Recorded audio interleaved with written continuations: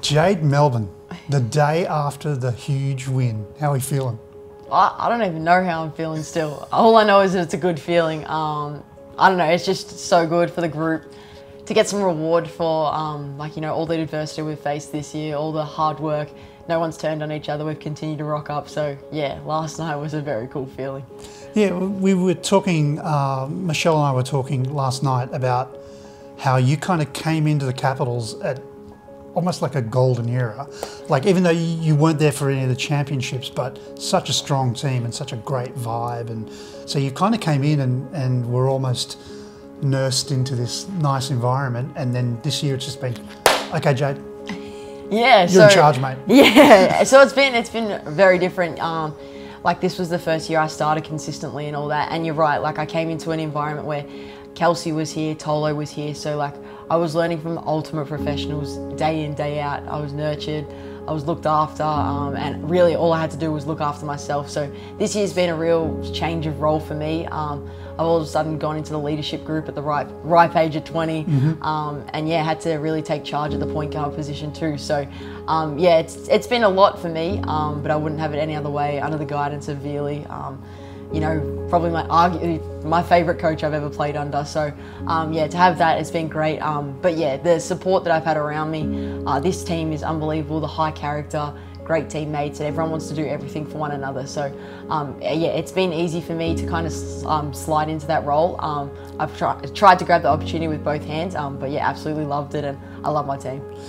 How difficult has it been to be in an environment where no matter what you're kind of doing, it's been a real uphill struggle to get that W? Yeah, I think I have actually been in teams where I've been on, like, lost my first 10 games, lost my first 11 games.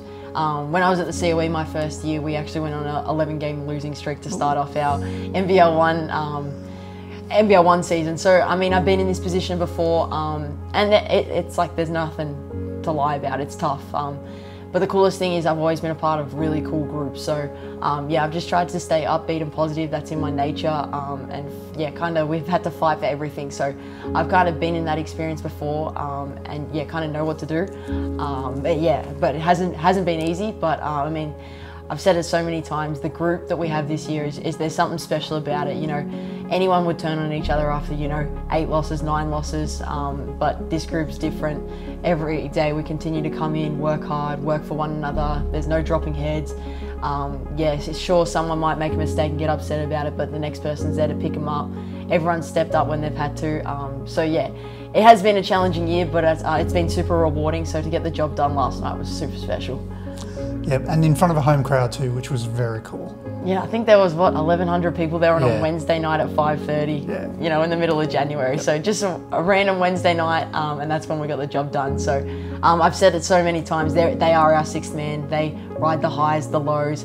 They continually show up. I'm a Melbourne supporter, and when we weren't winning games, I wasn't going to the MCG to watch the Ds. So the loyal fans that we have at Canberra is unbelievable, and yeah, we thank them for everything they do, and yeah, we hope they continue to rock up. I thought that a bit about you during the 12-game loss thing. I thought Jade would be used to this because she's a Melbourne. All those barren years for the Demons, and you know, and then you come out the other end and win it. But did you sort of feel sometimes, oh man, I feel just like Jonesy? Yeah, for real sometimes. But I mean, Jonesy's had it over a period of years, but I know we're rebuilding this year, and yeah, this will be the last time we're going on a 12-game losing streak. I know that. So, just want to go backwards a little bit to the beginning of the season. Like, we knew it was a new coach, a very new group, 5 starters from last year all gone. Where were you feel at that time when everyone was healthy and it was looking good? Yeah. Where were you guys feeling the team was at? Were you thinking that you know, you're going to get a bunch of wins, you might push for a top 4, you might, you know, I guess talk us through a bit about that expectation that was there at the beginning of the season? Yeah, I think the expectation at the start of the season, it was always uncertain for us. I think we don't have any of the big names really in the league on our team. And the team that we brought in, you know, people have flown under the radar a little bit. People are, like, we've brought in resilient people, we've brought in really good athletes and stuff. So we really didn't know what it was going to be like, but going through pre-season. We liked how like all the pieces were like fitting to the puzzle, so it looked really promising. And yeah, it was really cool. Like the high character was the main thing. You know, anyone was willing to do anything for one another. So we didn't know. There was no lie about us not having heaps of experience in the league, and we were young. So yeah, it was going to be who knows what we can do. But when the season started, you know, we didn't have the best start. You know, we lost Jem really early. I went off with a foot injury for a couple of weeks, and then Dakia left. So it's been crazy. So the resilience of this group is phenomenal for like such a young group. There's only been one player or two players that have played all 12 games, so 13 games now. So that's crazy. There's no continuity in this group, and that can take a toll on a young team for sure. Like I know I'm young, and it's taken a toll on me at times as well. But yeah, they can continue to get up, face adversity, whatever hurdles have been thrown at us. You know, we've worn yellow uniforms this year. We've really done it all. But yeah, that's the fight and the grit and the toughness that everyone has in this group. So last night, you're thinking, we got Bendigo again. Last time we played them at home, they towed us up a bit, that first game of the season. And how early before the game did you know you weren't going to have Britt, you weren't going to have Bunce, and then you weren't going to have Swaggy as well? Yeah, so we knew on Tuesday that we weren't going to have Britt. I mean, we weren't going to have Swaggy or Bunce. And then I didn't actually know until shoot around, which was an hour before the game, that Britt wasn't playing. So it all kind of happened really quickly, but yeah, everyone was just willing to step up. You know, Chloe comes in and plays 16 minutes, and never at the start of the year did she think she was probably going to suit up even. So just, yeah, it was just crazy. Like we rocked up. Nicole Munger's our oldest player at 25 years old. Our average age for the game was 22. So like I looked at one stage, I was looking at our end and I was like, we're just a bunch of kids rocking up. And then there's like Kelsey, Kelly, Afro, Maylee all warming up down that end. I was like, this is awesome. And then, but the cool thing was like, you know, there wasn't heaps of expectation on us to win that game. We had nothing to lose. So the way everyone just went in, played fearlessly, with hardly any experience. I think I was the most experienced, or Pizzy was the most experienced person on the floor, and we played what, 50 games or something in the WNBL. So that was just wild. So just to step up to that challenge, nobody backed down from a fight. Everyone was tough. It was just unreal to be a part of. Every girl when their name was called or their time was up, you know, it was their time to shine. They did it. I thought Swaney was awesome. Ray was awesome in the fourth quarter.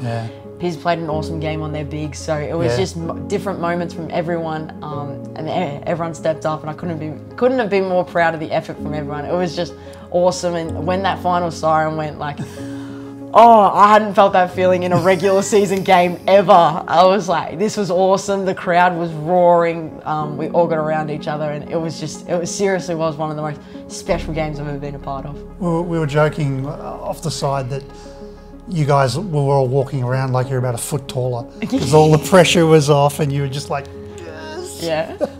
For real though, that's what it felt like. Yeah, because we've all been through it, you know. Each game we built, we were building, we got closer, we'd have those 2-minute lapses. It'd gone from we were terrible in the fourth quarter to now we were terrible in 5-minute patches. We were no good in a 2-minute patch, no good in a 1-minute patch. And to go out on a Wednesday night against a team like Bendigo, who are gonna be in the finals, and you know, go into the fourth quarter, get a lead and then hold the lead and then just, you know, protect the ball, go to the free throw line, play solid defense. It was just seriously so cool, and timeouts were just like, oh, it's not going to happen. I just had this feeling that we were going to win, and you know, when the final siren went, it was just unbelievable. They've got it. They have it. How exciting for this ball club. It's one of the upsets of the season as the Caps break through to end their 12-game losing streak. And this Canberra crowd erupts. The Capitals hand Bendigo their 3rd straight loss. Kristen Veal celebrates her first win as a WNBL head coach.